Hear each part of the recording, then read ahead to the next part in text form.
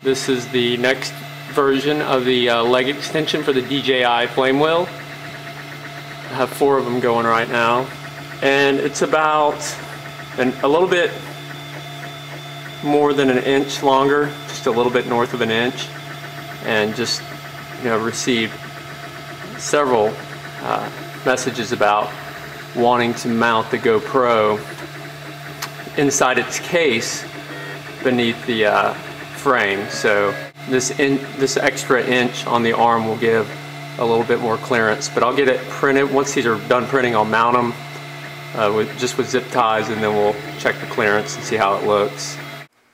Okay, the first set is ready.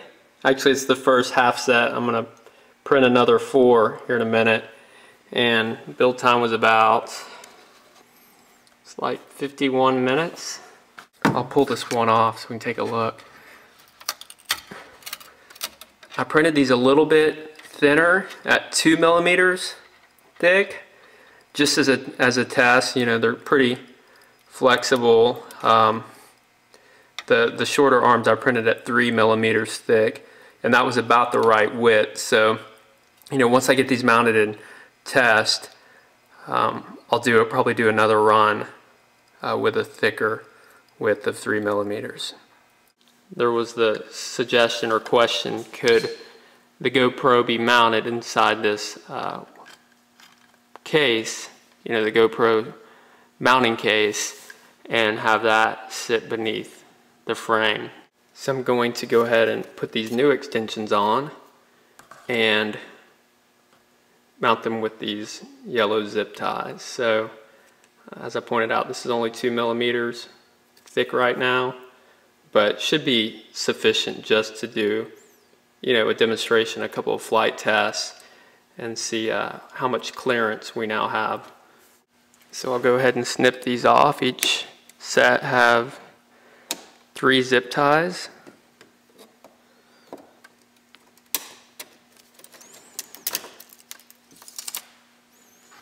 And before I mount the longer extensions, I want to show you just the difference visually in length between the two. So, it's a little bit more than an inch that we gain with these new arms, and you can actually tell the difference in the thickness. These original short arms are 3 millimeters, and this is 2, so quite a bit of flex, not as much flex, much more rigid. And what I'd like to do with these, if anyone is interested, I'm working on a community site with a few multi-rotor buddies. It's called garagepilots.com, and there's a forum over there where I'm posting updates just on my progress of different revisions of these arms. But since this set of 8 I'm not going to use, if you're interested, just please sign up and post a comment in the forum in garagepilots.com, and I'll get in touch with you and ship you these guys, just as long as you pay for shipping, because I'm no longer going to use them. So I'll zip tie these in place.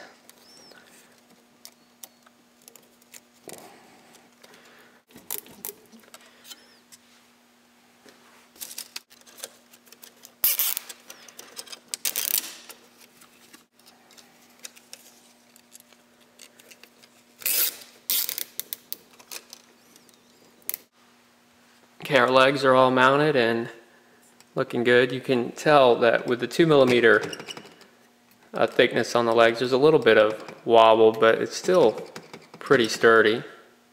So we take the GoPro inside the case, and we'll put it underneath.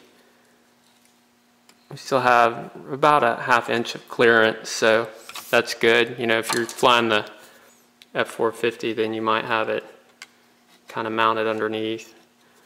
And as you know, you can invert your video feed. Now, a couple of viewers have pointed out that, if you mount this directly to any sort of frame, there's not going to be much vibration dampening. So, I'll be working on a few designs to reduce that. But in the meantime, I've seen guys that have provided some sort of dampening material in between that and the frame, and various techniques. But As for now, the legs serve their purpose to get that GoPro in the case and have a little bit of clearance. And I'll just take it up for a quick test flight, hover it and then land it just to see how the legs hold up.